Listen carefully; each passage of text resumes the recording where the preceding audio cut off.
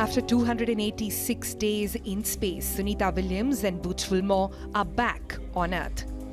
Their return wasn't just a mission milestone. It marked a beginning of a grueling 45 days rehabilitation program to help their bodies readjust to gravity. As their SpaceX Crew Dragon splashed down off Florida coast, rescue teams rushed in to extract them. But there was one problem. They couldn't stand. The once strong astronauts, accustomed to floating effortlessly, had to be carried out on stretchers.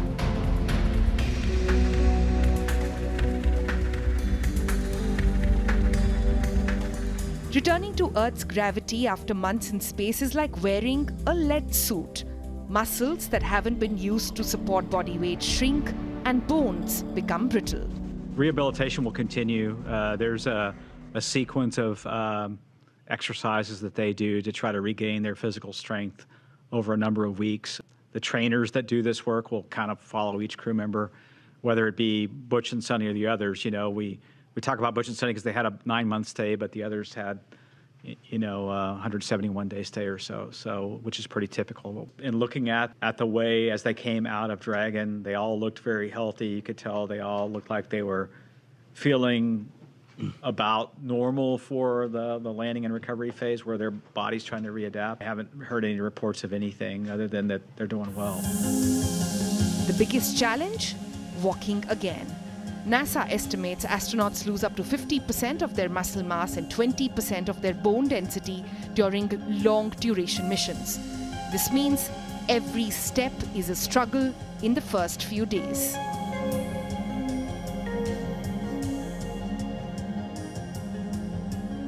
To regain strength, Williams and Wilmore will undergo a 3-phase rehab program at NASA's Johnson Space Center.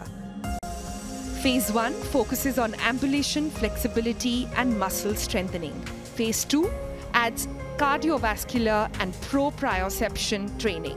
Phase 3, the longest phase, focuses on functional development and preparing them for normal life. Each day, they will train for 2 hours, rebuilding strength, endurance, and balance. Family support is crucial in their recovery. Williams has spoken about how eager she is to reunite with her loved ones and her 2 dogs.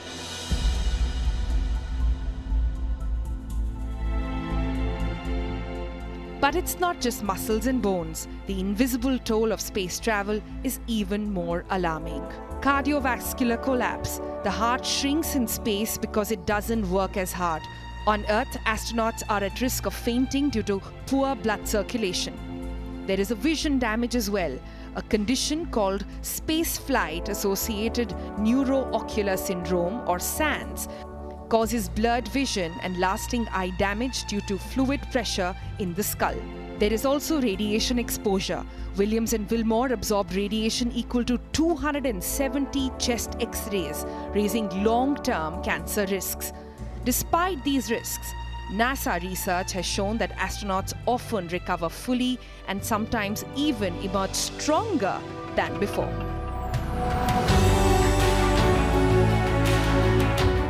Williams and Wilmore's journey isn't over. Their return highlights a bigger debate: the safety of Boeing's Starliner program and the physical limits of human space travel. Their 9-month mission was never planned. It was test flight gone wrong. Now NASA will analyze their recovery to refine future Mars and Moon missions. One thing, however, is certain: the road to recovery will be long. But if history has shown us anything, astronauts like Sunita Williams always rise to the challenge.